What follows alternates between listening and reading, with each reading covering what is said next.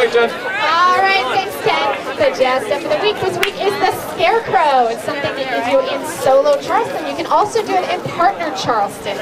Okay, and so, well, I don't know if we have any music yet. So, once we get some music, then I'll demo the Scarecrow. Why don't we all go ahead and face the music concourse, actually. Okay, we're going to start with our right leg forward. We're going to go up and down. Okay, 5, 6, up and down. Okay, that's how it's going to start. So Scarecrow is going to look like this. Okay, so you have your 20s Charleston.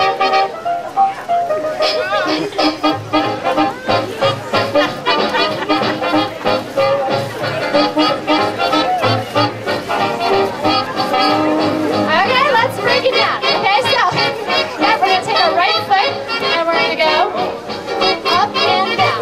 5, 6, 7, 8, up and down. Okay, so now at the Scarecrow part,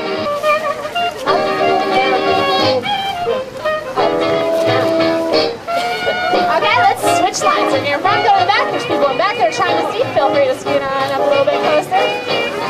Okay, we're starting with the right leg forward. It's going to go up and down. Now, for the rest of it, turn inward. Okay, so the knees are turning in, feet are turning in. Okay, at the same time, hands and head. Okay, yeah. I know, it's like, oh, they're all going at once. Okay, so let's try it with the music. Okay, we start here and count 1, 5, 6, 5, 6, 7, 8, up, down, close. Okay? Good, okay.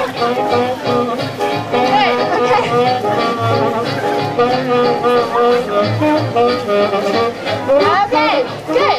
So, this is a nice move to use at the end of the phrase. So, maybe you're hanging out doing solo Charleston. Let's do some solo Charleston, right leg forward.